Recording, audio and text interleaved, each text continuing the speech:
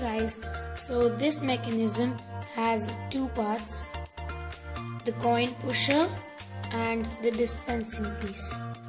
So when you push and pull, see, this white piece cannot move the dispensing piece, so really it cannot, because it can't reach till here, it can only reach till here. So you need something in between to push the dispensing piece.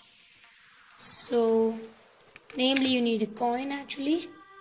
So when you have a coin, you push it in, then you push, the coin falls down, and then the skittle can get in the dispensing piece, and when you pull, there you go, the skittle falls down.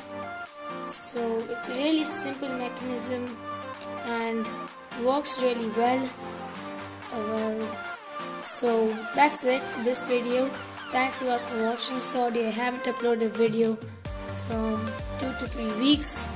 Sorry for that. Thanks a lot for watching this new video, and I'll see you guys in my next one.